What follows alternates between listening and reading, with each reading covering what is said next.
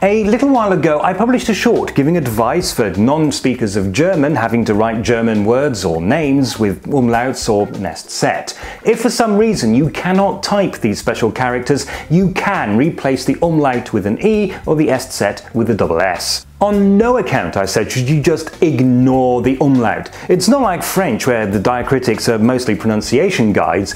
Ignoring the umlaut is an actual spelling mistake. Well, I got a lot of comments from Germans saying just how wrong I was. Some said you can never replace the umlaut and the est set. Some said you can replace the umlaut but not the est set. And some said that you can replace the est set but not the umlaut. Some said that if you are going to replace the est set, you should do it with the letters SZ.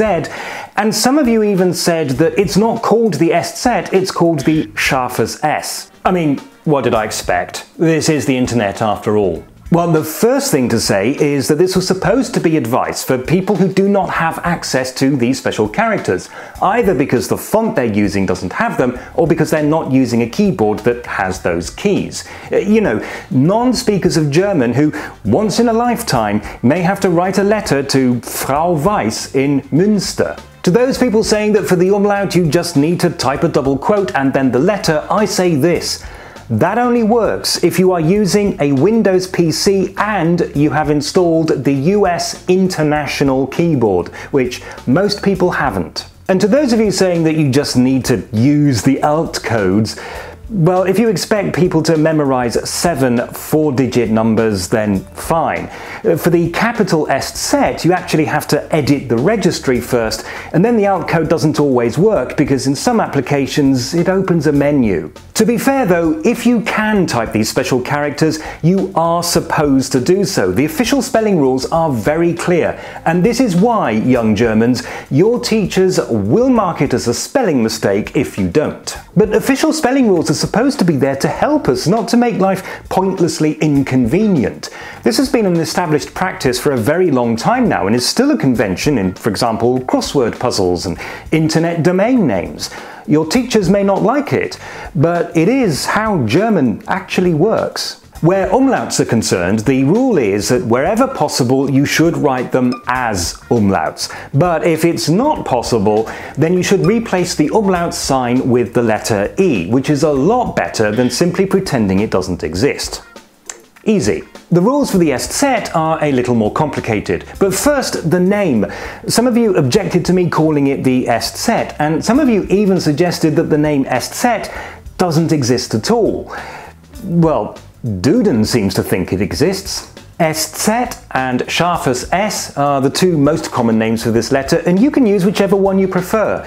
Est set is the one that I learned, so it's the one that I use. But this does not mean that the correct substitution for this letter is SZ. There is an argument for it to be so, but it's an argument that the brothers Grimm lost in the 19th century.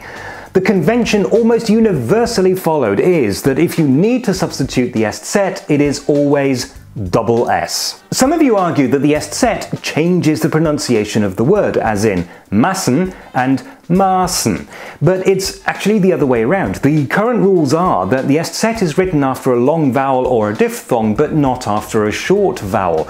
It doesn't change the pronunciation. The pronunciation dictates which spelling to use. That rule doesn't always hold true for names of people or places. These examples all violate the rule.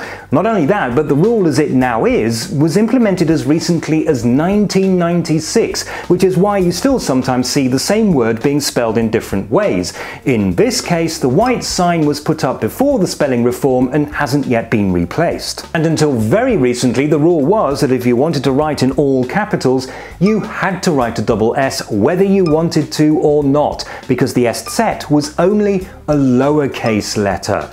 These are all real-life examples of exactly that. There is now a capital est set, but its use is optional. You can use it if you want to, but you don't have to. And this is just as well because the font that I usually use in my videos doesn't have it. I have to switch to a different font to demonstrate it. What you should not do, of course, is to write something in capital letters but with a lowercase est set.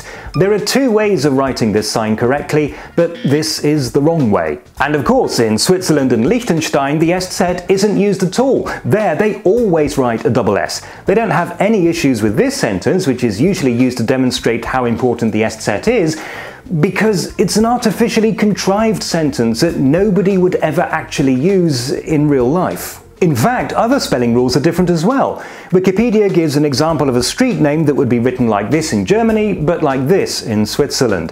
It's good to have agreed spelling rules, but written language should be our servant, not the other way round. So if you can easily write umlauts in the est set, then write them. If not, then substitute them. It's fine. You are allowed to do that. Est set. Yay! That the umlaut, the est set, always writes well, if you expect people to remember to memorize, oh god. But the rule was